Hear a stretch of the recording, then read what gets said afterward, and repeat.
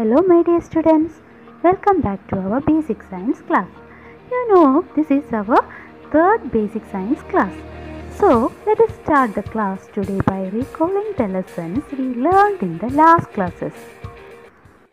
First point, photosynthesis. In plants, preparation of food takes place in leaves. This process is known as photosynthesis. Once again, what is photosynthesis?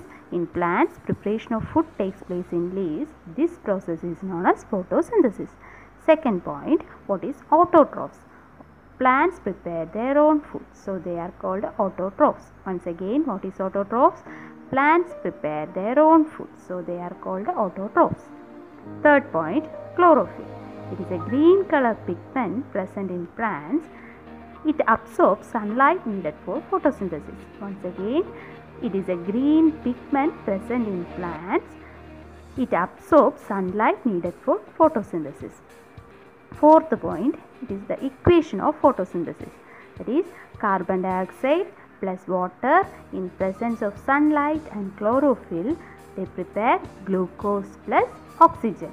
Oxygen is released during daytime. Once again, carbon dioxide plus water in presence of sunlight and chlorophyll, they prepare glucose plus oxygen. Fifth point, stomata. In plants, gaseous exchange takes place through small pores in the leaves. These pores are called stomata. Once again, what is stomata? In plants, gaseous exchange takes place through small pores in the leaves. These pores are called stomata. Okay. Did you all write these notes in your notebook that the teacher gave in last class? I think its answer is yes. Did everyone learn all of this in your rough book? Hope you all have done that. Okay, now let us start our today's topic. We have already seen that photosynthesis takes place in leaves of a plant. Observe the plants around you. On which part of the plant does the sunlight falls more? Yes, of course, its answer is leaves. Different plants have different pattern of arrangement of its leaves. This type of arrangement of leaves on stem or a branch is called a phyllotaxy. It aims to position the leaves such that they can receive the maximum sunlight. While we know that sunlight is necessary for the process of photosynthesis. There are mainly three types of phyllotaxy: opposite phyllotaxy, alternate phyllotaxy, and whorled phyllotaxy. In opposite phyllotaxy, there are two leaves on one node arranged opposite to each other. Dear students, you can see these type of phyllotaxy in Calotropis and guava.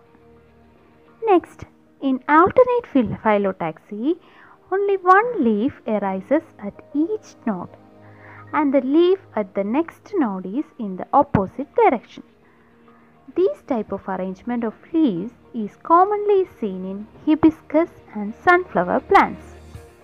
Finally, in whorled phyllotaxy, two or more leaves appear at a node forming a whole, as in Alstonia, commonly called Edilum bala. So, my dear students, now you know how each plant gets maximum sunlight, right? Yes, we have already seen that chlorophyll, the green color pigment seen in the leaves, help the plant to trap sunlight needed for photosynthesis. Are all leaves green in color? Haven't you seen the red amaranthus? Does photosynthesis take place in them?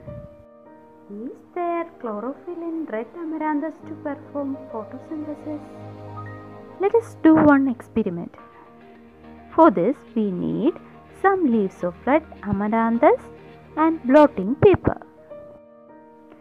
When you buy name slip, you also get a blotting paper. Now, I am going to rub this red amaranthus leaf on this blotting paper. Let us focus on the color of the paper in a short time. you can see a light green color in it. This shows that chlorophyll is present in red amaranthus too.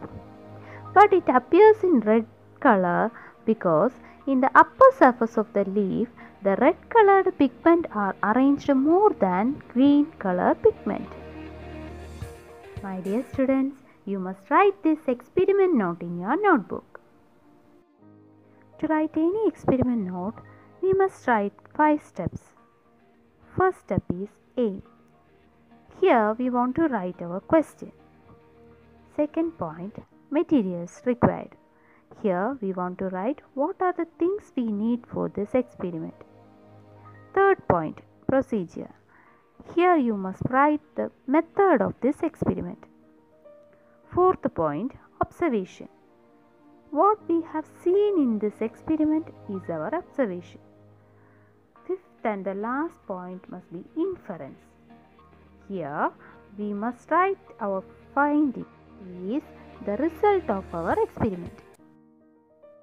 I have already prepared one experiment note for you. Today I will send this with your notes. Copy that on your notebook. Okay.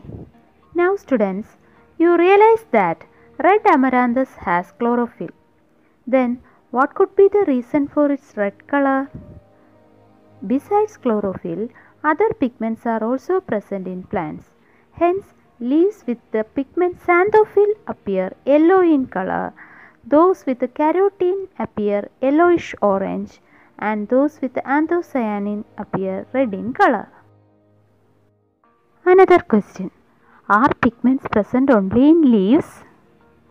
No. Pigments are present in different parts of plants. You have seen many colorful flowers, fruits and vegetables, right?